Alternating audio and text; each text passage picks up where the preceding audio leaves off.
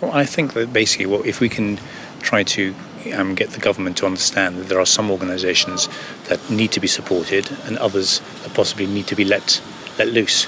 There are tons and tons of charities, some being run more efficiently than others. The ones that are being run efficiently should be supported more.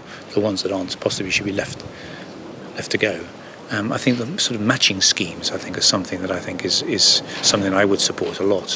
When organisations independently raise money, I think the government should try to support them as opposed to just helping organisations just because they're selling well.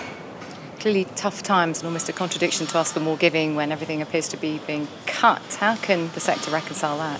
Well, I think there is a lot of cutting going on, but the government is still funding a lot of things, and there's still a lot of charities that are very dependent on government funding. I think that we should allocate that money to these successful ones, and rather than often, I think there are organisations that are funded despite knowing that they've not a good sustainable model.